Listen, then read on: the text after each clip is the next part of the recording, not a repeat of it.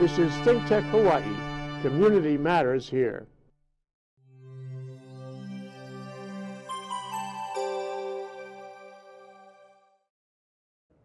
Aloha! How you doing? Gordo the Texar here. Welcome to another exciting and thrilling off-the-scale episode of Hibachi Talk.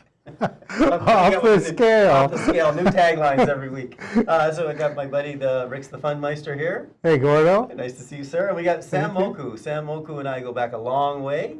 Aloha. Aloha. Nice to see you, buddy. Great to be here. You go back, I think I met you when you were doing a lot of work with Special Olympics. Yes, Special Olympics. You were so 24 years. So much involved with Special Olympics.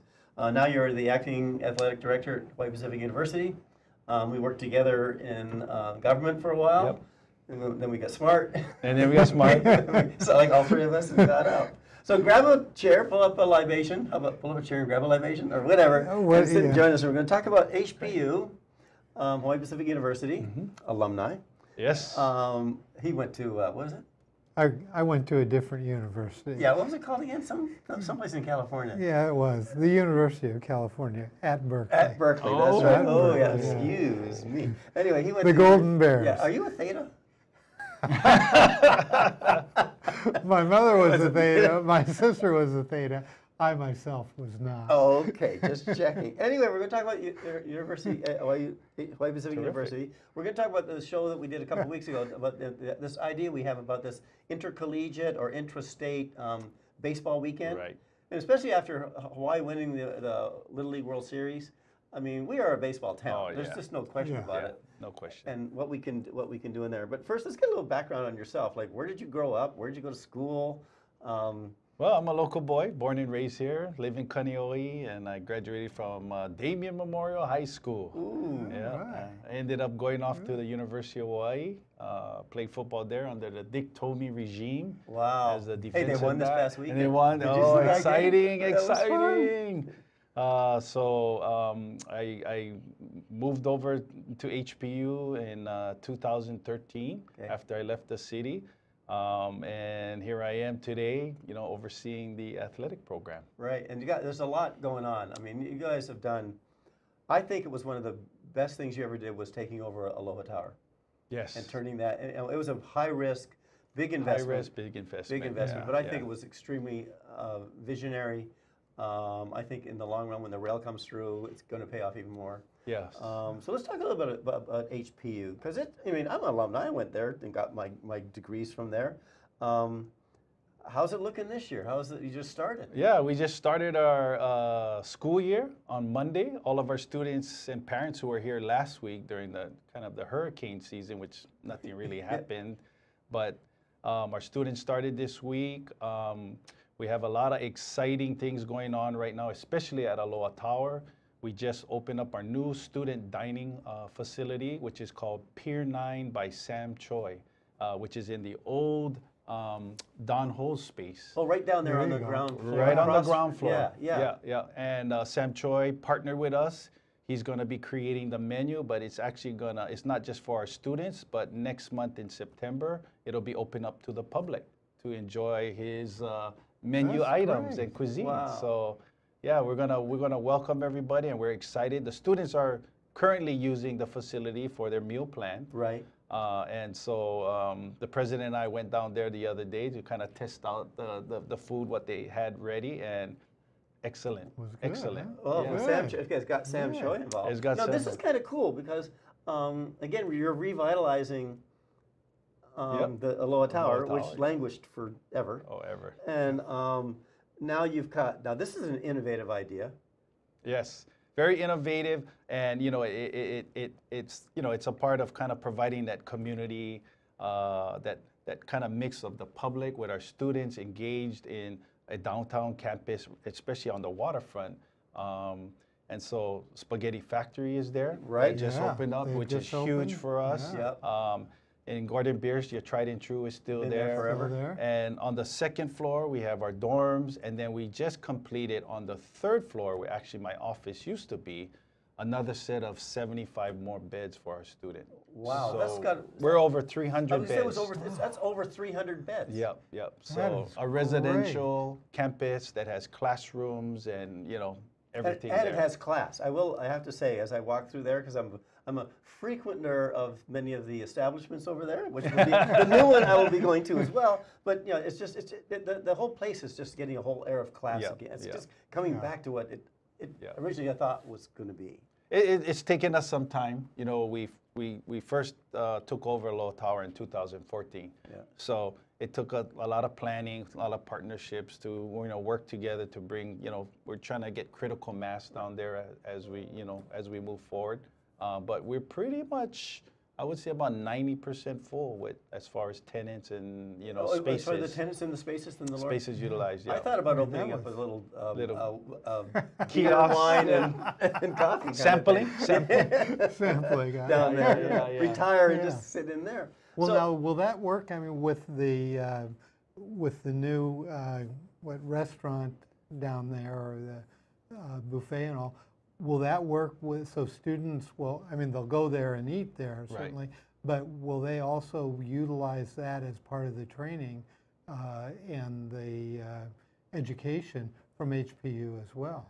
Yes. So, I think one of the important parts of having those restaurants there is a lot of our current restaurant tenants use our students to work. Exactly. There It's you a go. job. Yeah. It's How's it's a that? job Yeah. to help pay for bills or their schooling. Right. So that's the first thing. And no bus or transportation to get No. there. You No. walk. I mean, Walk you right just- yeah, downstairs. Yeah. Yeah. So that works So great for you. that's great. And then a lot of our students in the College of Business are learning firsthand about how to run, a business like a restaurant. Right. So I think it's great. At the same setting, you have the harbors, which is bringing in our active. You got the Coast Guard coming in. You got cruise ships coming in. The College of Business wants to engage with the cruise ship industry, teach our students about the industry itself. Right. I mean, it all goes hand in hand, and what a great learning environment. You got the ocean. We have Oceanic Institute. We have a great marine science program. I've been which on is your boat. It's awesome.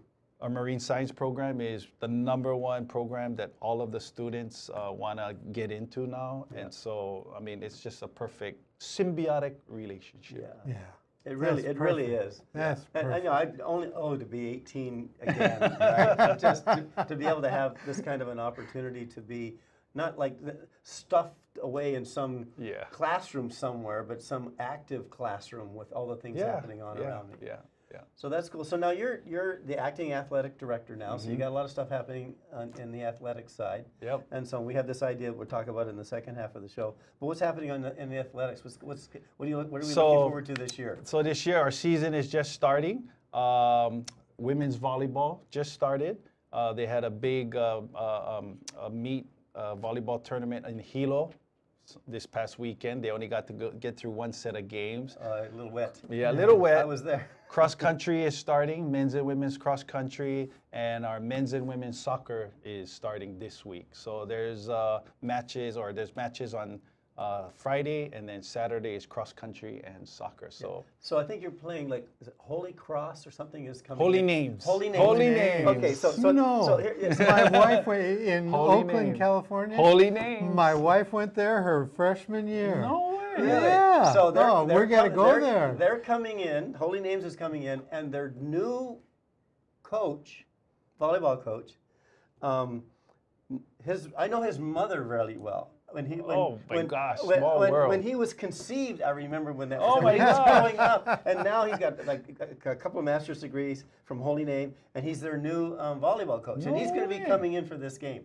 So it's kind of a cool thing. Is this right? his first year? Yeah, first Oh year. my So gosh. this is good. This is chicken stint. Yeah, kind of yeah, stuff, yeah, right? 'Cause yeah. local families kind of all coming together and neat like Wow, that. that's terrific. Oh, your wife went to Holy Name? Yes, she did. Oh my goodness. So She that's did. good. We'll be there. So I'm that's sorry, awesome. she probably won't be rooting for HPU. Yeah, but that's okay, that's you know, okay. We actually, understand. she may root for both because We- that's kind of the way she is. So where are you playing the games?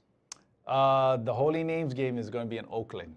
Oh, she probably is it going to be But televised? darn. No, not No, televised. we Yeah, can't- yeah. it's But cross country is out in Kahuku on Saturday, and our soccer games will be out in Waipio. And YPL. Yeah, Wow. yeah.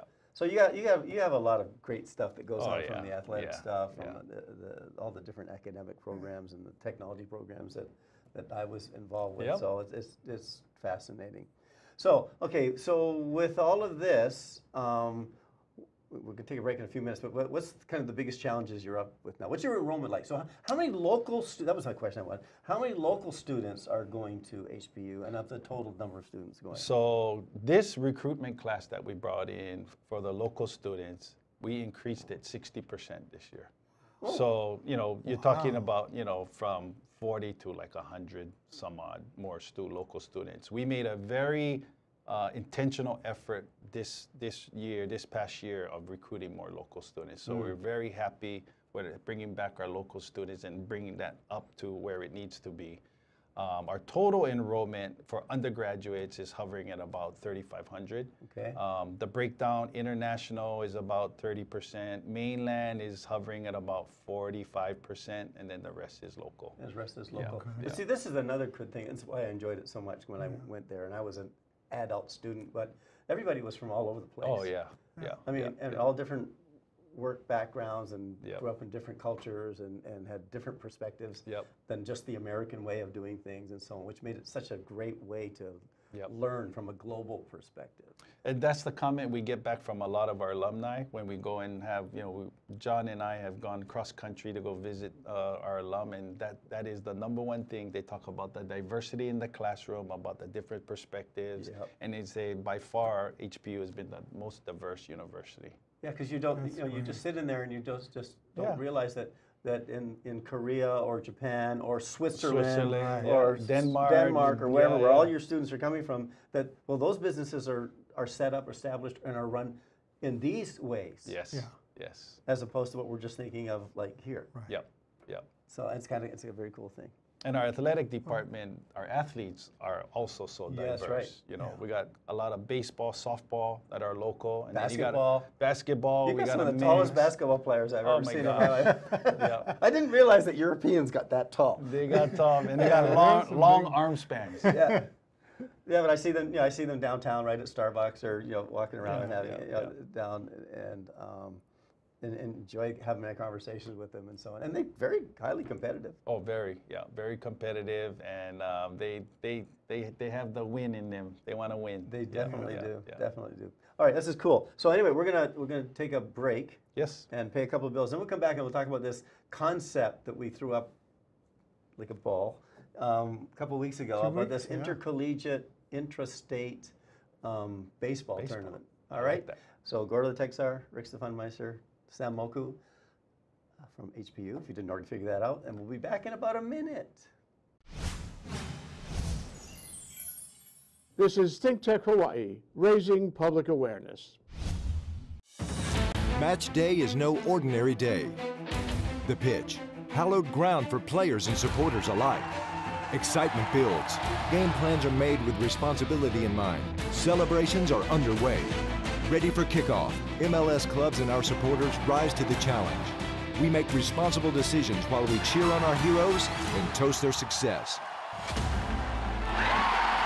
Elevate your match day experience. If you drink, never drive.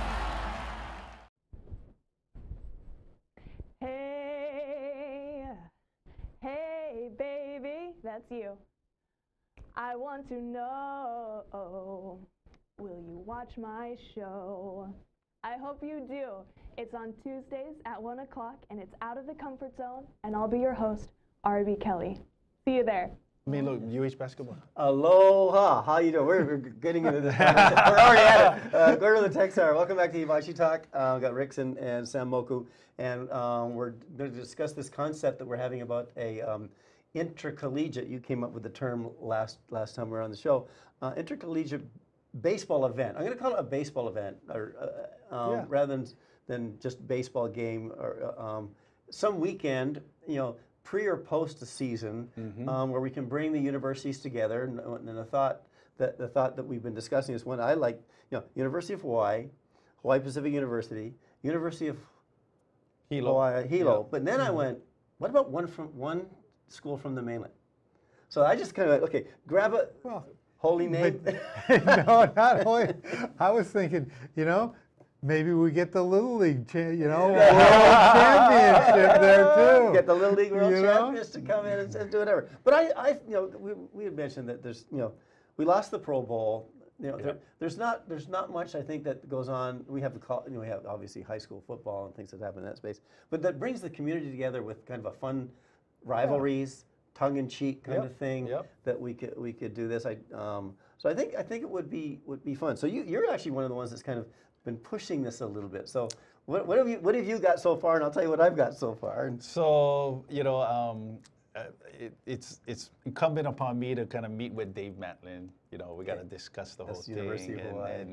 And Dave, I think we haven't met yet, but I'm pushing hard. But I think amongst the HPU and even with the UH Hilo, especially if UH Hilo comes in strong, I mean, I think we could put this together. We will have to look at some of the NC2A rules that kind of guide us in this area. But I think it is possible because we've already competed. HPU has competed against Manoa in basketball. So there's got to be ways. There's volleyball. Yes. You guys, used to playing volleyball. Those kinds of things. And I think it's great because you have the local kids on all of the teams, right? And then you got parents who a lot of them live here on the island or will fly in, if they live on the Big Island. And then, you kind of mentioned it, you got the UH Hilo group, you got the the Sharks group, the HPU group, and then you got the Manoa group, all there in one venue. And probably never met each other before, and they're just like having fun and having as a weekend. I thought it's a Friday, Saturday, Sunday kind of a round robin kind of thing. My thought was like, but you bring the women's softball teams in, right? So you'll have a team out there that will be a mix of males and females that with a baseball theme. And we can get alumni to come back. Who knows? Coaches, have coaches play. Whatever that will make NC2A happy, comfortable with it. That this cannot be used as a measurement stick for anything. And use it as a way to raise money for the universities. My thought is like the monies that get raised would go to the individual universities, their athletic departments, or wherever, scholarship funds or whatever. But turn it into an annual event and get sponsors. Exactly. Hawaiian Airlines. Hawaii, especially for the neighbor island folks, if Hawaiian Airs can help bring them out in on that. We get a team from the West Coast who's interested in coming and being part of this event. And I think if we get it started, it becomes a tradition. All of the local people can gather around and enjoy seeing their son or even their daughter in some event all together with all the Hawaii schools. And then they get to meet each other, like you said earlier. They get to meet each other. They get to, and if we get depending on how we can plan this thing and get it together. In my mind's going like, if we could be pre the Major League Baseball season and we get some of the locals like Colton Wong, who's a very strong contributor to things that happen in this state, who would be willing to be part of what was happening here before football season. I know it's not, but the local Marcus Mariota, all the different players that we could get. Oh, that was a nice pun. All the different players we could get that could come out and also be part of that event. Right. And it takes many to put this together, and so with your help and this program and getting the discussion going, I think is vital. If you can get Marcus Mariota, then you can probably get Island Insurance. But see, we're just think this through. Shane Victorino. He's retired. He's retired. See, so we've got we've got a number of retired athletes as well. And so, and again, my goal is I want a community event that everybody just rallies around, right? Just rallies around. And it's a family community event, right? You've got, the kids, the Little League baseball teams are going to come out. The families are going to come out. The alumni are going to come out. Oh, and I can just imagine the stories on TV or whatever, the sound bites from people saying, me doing a sound bite with UH, right? I went HPU, not UH. And David Lazar and I go back a long way, both IT guys, and he's now the president of the school. I saw him on Wednesday, and you plugged it. And plugged it. And he's like, he went NCAA. I went, Dave, we'll work it out. We'll work it out. But there must be a way around it because there's a Christmas tournament with the UH and the basketball, those sorts of things. Maybe this is a little bit closer. The scheduling will be probably the really key key part of where the game is placed. Yeah, and, I would like yeah. it at Les Murakami because Yes. that location is by far one of the nicest. Yep. Here it accommodates up 4,000 plus people or whatever. Parking. and Parking in is and out, great. yeah. If it was decided to televise any of these, I don't know, Lelo or Yeah. ThinkTech or whatever. Ooh, there's the ThinkTech Sports Channel. Oh, I like that. Hey, I like that. Oh, wait, let's you and I talk about this for Yeah, HBU and the yeah. ThinkTech Sports Channel. ThinkTech Sports Channel. Oh, I've been wanting to change this theme of this show for a while. So, but yeah, if we were able to do something like that, and again, people will be coming out and just I think really having a great time. Food competition too, I thought. There Yes. you go. Every university probably has their very unique type of food that they would like to introduce into Right. this. So I think that would be a great idea. Yeah, you can see that Murakami Stadium, right? We could have I'm just making it up, right? Like a chili cook-off or something, whatever, right? yeah, but just yeah, make yeah. that part of what was going on for this whole weekend event. So Friday nights would have this thing, and then Saturday would do these things, then Sunday would be this day as we close out the event and so on. Get the culinary schools in there, a little, This'll put competition amongst put- the schools. Punahou Carnival off to the side and just move it.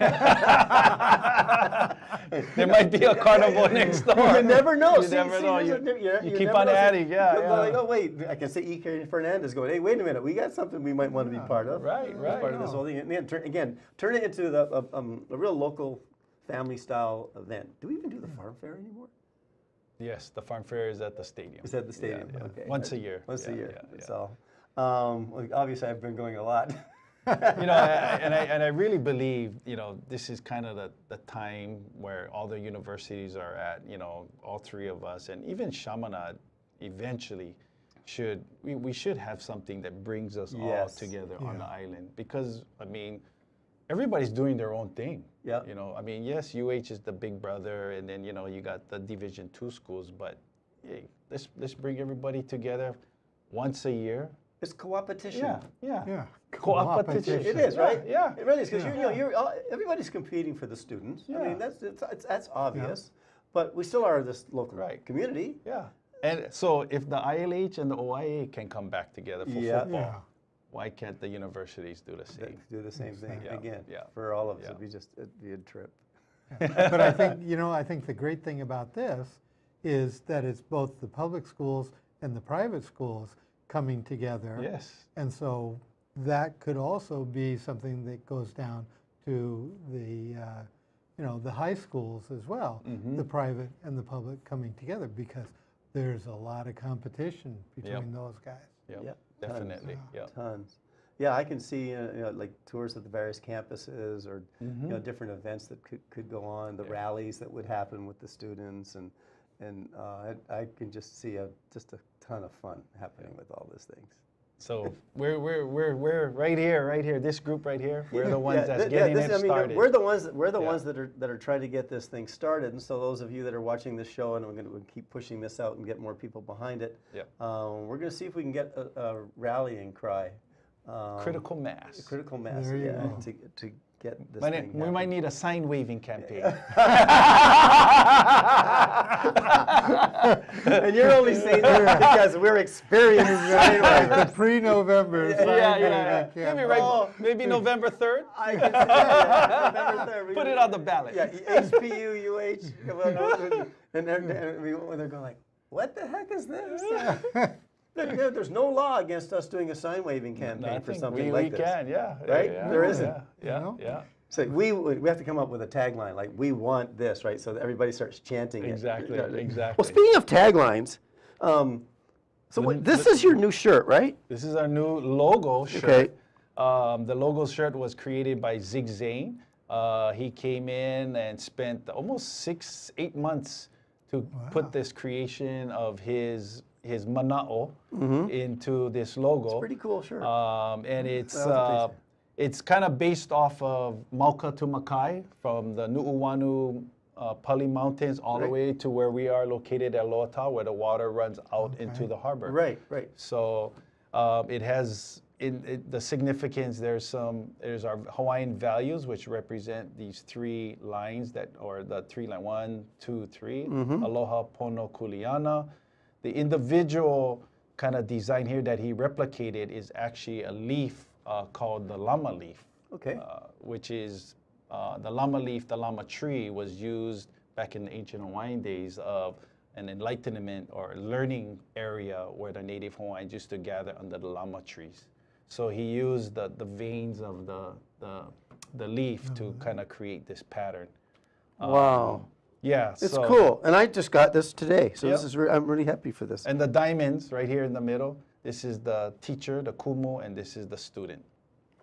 So, And then put Wow. it together. yep. Yep. And there's more meanings to it, but you know, I don't want to do it dish justice. It's on a it's Yeah. like on a legal pad, like goes for this long. Yeah. It's actually in the back of your shirt. It's in the back of the shirt. Okay, in the insert. yeah. Yeah, if I had had this earlier, I would have taken it and put it on as a picture and had it up as a slide. But we'll work on that. So Zig is actually creating us some aloha shirts. Oh, awesome. He's making us some aloha shirts, and for the males, and then for the females, he's making a beautiful scarf. So we're starting to replicate it. Along 4th Street Mall, you'll see some of our banners with the logo. Okay. At Aloha Tower, we have the logo. When's the Aloha shirt coming out? Soon. Is it I'll got let green you in it, know. or if it is? I'll let you know. He's got some awesome designs. Okay, yeah, let me know, because definitely we're down for the Aloha yeah, shirt. yeah. For Yeah. definitely Beautiful down for the Aloha Aloha shirt. shirt. Yeah. Yeah, that's instead of me wearing my HPU with my little crest on the side, now I've got a little bit more styling. Yeah. I have a Sharky. Somewhere in storage, I have a shark. Do you need another one? One of my students gave it to me. Oh, the Sharky? Yeah. Oh. I got a Sharky. Someone gave it to me when I my was gosh. teaching at HPU. So not only was I a student at HPU, I taught at HPU. That's right. That's right. You didn't pay much, but that was all right. I had so much fun because I had all this mix of students from across the country. And that's how brave HPU is. To Let let me you one teach. be used. We took a chance on Gordon. He was great. He did a great job. Yeah, a number of years too. Anyway, so Sam, it's been great having you on the show. Thank you very much. I'd like Thank to do you. it. I'd like Thank to you, really get Sam. into do an HPU update. Okay. But also, let's talk about this HPU sports broadcasting idea on the web. Are you doing broadcasting live on the web or anything? So now? we can stream. We have Okay. a streaming. I'm not sure who we're using, but I can definitely connect you with our media guy. Then maybe we can start from there and see how let's talk about put this. I it can see you and I as the together. announcers. No, definitely. Yeah, that'd be awesome. And we'll bring in guest announcers like Kino Leahi, this Jim Leahy. There you go. Or Bring in Kanoa first. Kanoa. Oh, yes, Yeah, Kanoa. Bring Kanoa. in Kanoa. could, Yeah. you Oh, know. bring in Kanoa would be awesome. Yeah. Anyway, we haven't signed it yet, but every one of our guests gets an autographed solo cup. Thank you. So I got to grab one of the Sharpies. Nothing like the red cup. Yeah, it's exactly right. And so don't be selling this on eBay either.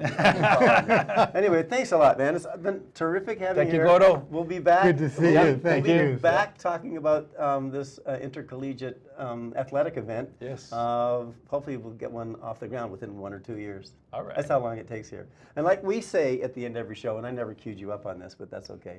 1, 2, 3. How you doing?